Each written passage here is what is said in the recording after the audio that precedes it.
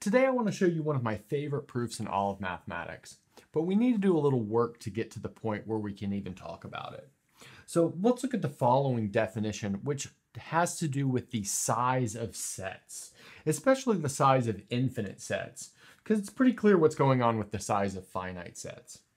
So given any set A and B, we say that the cardinality of A is strictly less than the cardinality of B, and we write A with a less than symbol and a subscript C, B, so that's like A is less in cardinality than B if these two things are satisfied. So there's a one-to-one function from A to B, but there is no onto function from A to B. So you might recall that we say functions have the same cardinality if there is a one-to-one and an onto function from one to the other.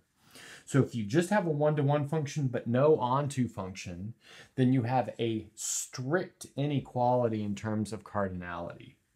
Well, let's look at some basic examples here. Let's say we've got the set A and the set B. A is just this set of three dots. You could think of them as the numbers 1, 2, 3, or the letters A, B, C, but really we can just write them as three dots. And then B is this set of four dots. So I think we can all immediately agree that the size of A should be less in cardinality than the size of B. Well, that's because we could probably assign the number 3 to the size of A.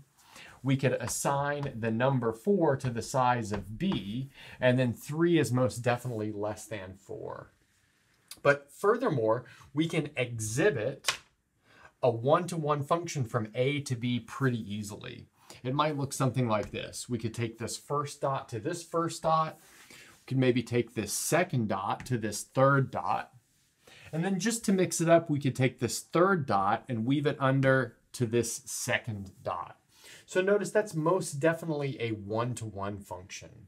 But any one-to-one function that we build will not be onto, and that's because we'll always miss this fourth dot. And this is true not only if the function is one-to-one.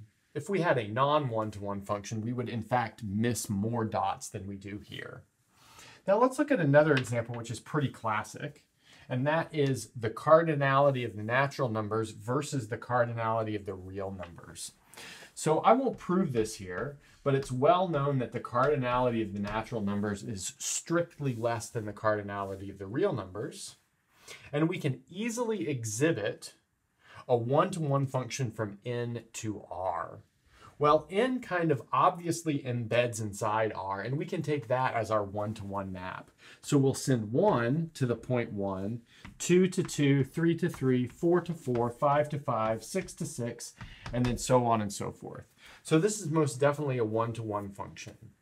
But it's not onto because it misses everything in the open interval from 1 to 2. It misses everything in the open interval from 2 to 3, and so on and so forth. Now that's not to say that we couldn't cook up some sort of onto function. We actually have to check a lot more to show that that's impossible, but we won't do that here. Okay, now that we've recalled these definitions, let's get our big theorem on the board. Okay, so the main theorem that we want to prove is from Cantor, and it says that for any set A, this is any set, it could be finite, it could be infinite, the size of A is strictly less than the size of the power set of A. Well, let's recall what the power set is. So given a set A, the power set is the set of all subsets. So let's look at an example. So let's say we've got A is this set containing the numbers 1, 2, and 3. So that's a 3-element set. Now let's look at the power set. Well, there are 8 elements in the power set, and we can list them pretty easily. There's the empty set. That's the set containing 0 elements. There are these 3 singletons, each containing 1 element. These 3 doubletons, they each contain 2 elements. Or another way to think about it is that they leave off 1 element. And then you have the whole set itself, 1, 2, 3. Now, maybe one important thing to see is that we can naturally match elements from A with elements from the power set. So notice the number 1 kind of naturally matches with the set containing only 1. The number 2 naturally matches with the singleton 2. And then finally, the number 3 naturally matches with the singleton containing 3. And keep that in mind. That will give us actually some motivation for part of our proof. Okay, so now that we've got an idea of what the power set is, before we look at the proof, I want to look at an implication of this proof. One of the most interesting things about this proof is it implies the following chain of infinities. So we could start at the natural numbers, the countable infinity. We could apply the power set, and we get an infinity which is strictly larger. And that's because the cardinality of the power set is always strictly larger than the cardinality of the original set. Then we could apply the power set again and get another infinity which is larger. And then apply the power set again and again and again and again, and we'll always get sets that have larger cardinality. Now you might look at this and say, oh, well, I've got the natural numbers there. That's kind of an obvious set to work with. Are there any obvious sets that these two are also equal to in cardinality? And there are. So the power set of the natural numbers is in fact equal in cardinality to the real numbers. So I think that's pretty interesting. And then the power set of the natural numbers is in fact equal to the cardinality of the set of functions from the real numbers to the real numbers. And then as you move up, you actually run out of like maybe common sets to compare these two. Okay, another thing that I'd like to point out before we get into the proof is that there's a famous hypothesis known as the Continuum Hypothesis that says no sets have cardinality strictly bigger than n or strictly less than r. So maybe we could write it like this. There does not exist a set A such that the natural numbers is strictly less in cardinality to the set A, and A is strictly less in the cardinality to the set R. That means not only do we have an infinite chain of infinities, but we've got some discrete infinite chain of infinities. Of course, that's if this continuum hypothesis is true. And the existence of a proof of this hypothesis, it's kind of a deep question, which I won't really go into. Okay, so I think now we're ready for the proof of our theorem. So just to recall what we need to do, in order to prove this, we need to show that there is a one-to-one function, in other words, an injective function from A to the power set of A. But then we have to eliminate the possibility of a surjective function or an onto function from A to the power set of A. So we'll start with that injection. In other words, we want to find a one-to-one function from A to the power set of A. And I motivated that while we were looking at our first example. So let's actually use the map that I motivated during that example. So let's define the following function. So it'll start at A and it will end at the power set of A. Well, that means we need to be able to take an element from A, I'll call it X, and assign it to a subset of A. Well, which subset should we assign this single element to? Well, I think it's probably natural to assign it to the single. Now we have to check that this is one-to-one, but that's actually pretty easy to do. So notice that if f of x equals f of y, that tells us that the singleton x is equal to the singleton y, but then that means the element x is equal to the element y. So that means we have found an injective function from A to the power set of A. Maybe I'll just write it up here for good measure. It takes x and it assigns it to the singleton x. Okay, good. So now let's get rid of this and we'll finish it off. So to finish this off, we need to show that there is no surjection from A to the power set of A. In other words, no onto function. So we're going to do this by way of contradiction. So in other words, let's suppose that G from A to the power set of A is onto. So in other words, we have a surjection.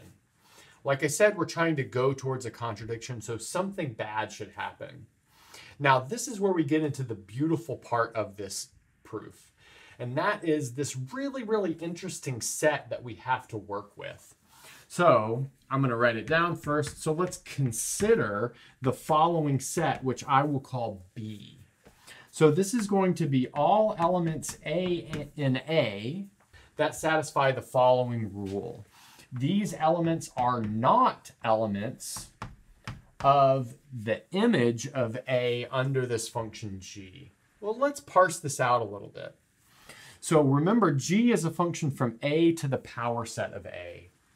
That means that G is taking elements from A to subsets of A. So that means this makes sense here.